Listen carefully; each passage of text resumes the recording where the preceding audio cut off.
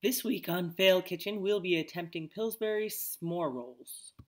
We are making today s'more pizza roll-ups, which seem a little complicated for what they should be. Like, I gotta use oatmeal and fluff and brown sugar and graham cracker crumbs. Like, I had to buy stuff for this recipe, and it's a Pillsbury recipe, so, I just didn't want to buy stuff for it. But I did, and we're gonna do it. First step is to preheat the oven to 400 degrees, so that's easy enough. Then we're going to unroll the crust onto a cookie sheet and bake it for 8 minutes. Okay. Do you think I should aluminum foil this guy? Yeah, I think I should. Just in case. And if it doesn't work, I'll take the aluminum foil off. Wait.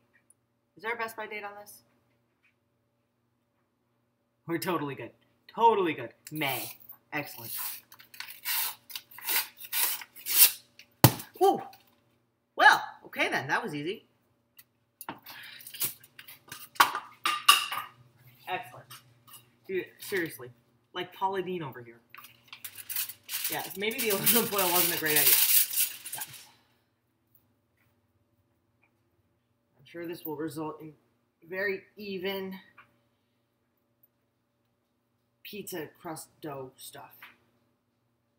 Okay, bake it for 8 minutes. Think my oven is preheated? I don't think it is. But we're still gonna put it in there. Stir together graham cracker crumbs, oats, brown sugar, and butter. Okay, so I have to melt the butter first. At first, I just bought like 3 packages of graham crackers, and I was gonna smash them to make crumbs because I couldn't find graham cracker crumbs. And then I found the crumbs, and I was like, huh, thank God I don't have to smash graham crackers. Yeah, too much. This is very nice. This is good. This is going to be great, guys. Nothing bad can happen here. Oh! I called it. I even called it. All right, at least I have a half a cup now. Oats. I had to go and buy quick cooking oats because I have regular old-fashioned ones, and I wasn't sure. I actually have no idea what the difference is. I'd like none. So, like, if they tell me to get a different kind, I'm just going to go ahead and do that to be on the safe side. Look what I bought, Fail Kitchen. I have a quarter and a half a cup. Again, what is with pouring stuff into tinier stuff in this recipe? Pouring is not really my forte. Why is brown sugar such a pain in the ass? Like, why? What are you? It's like fluffy, and then it sinks, and it's like half wet, half dry. It has an identity crisis. Come out of this bag, but don't come out all at once. Why is this such an epic struggle? Fine, that took way too long for a quarter of a cup of sugar. Oh, shoot. Guys, has it been 8 minutes? Okay, so I cooled the dough that I had baked for 8 minutes, and now I have to spread 4 tablespoons of marshmallow cream in a thin layer over the crust, and then put the other 3 tablespoons at the short ends of the crust. This is disgusting. And I don't think I have enough marshmallow cream left. That's a huge tub, but like, I eat this because it's delicious. So I eat it. I really don't like working with fluff as an ingredient. It's sticky and hard to spread. It's like ricotta cheese too. I don't like working with it. Sprinkle crumb mixture evenly over marshmallow. Well, that's not evenly, is it? That's like one pile. Come on, Darlena. Get it together. Sprinkle chips over that.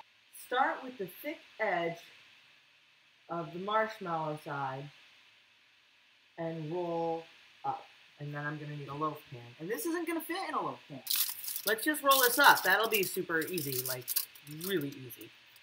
It'll be really easy to roll this up. And nothing, oh my God, this is going to make such a huge mess, guys. I can't do this here. Where can I do this? What should I do? And you do it like in the sink.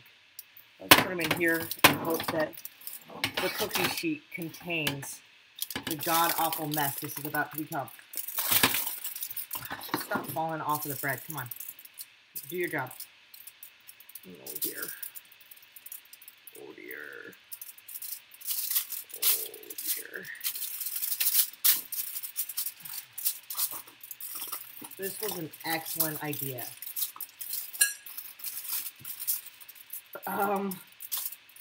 Totally fantastic idea. Now, obviously, nothing is falling out of here or anything, and it's not going to fit in my loaf pan. Like, it's not going to fit in there. But I'm going to make it fit. That's what I do. So here, I'm sure that's a great idea. Bake it for 8 more minutes. Okay, so I'm already a couple minutes late to take this out, I think. But I have to show you this first. Does this happen to you guys? Do you see what I just did there? I do this all the time. I melted my butter because my stove was on. And now it's a mess. Ugh. Fantastic. Alright, let's take this out. See how burned I burned it. Ow! Still burned myself. Managed to still burn myself with 2 minutes. Ta-da! That is glorious. Look at that chip fall in slow motion. Boom. I feel like the chips were supposed to be melted. What do you think? Huh? Just like the picture. It tastes like fluff, graham cracker crumbs, oatmeal, and chocolate chips, which I guess would be the point, huh? And it does not look great.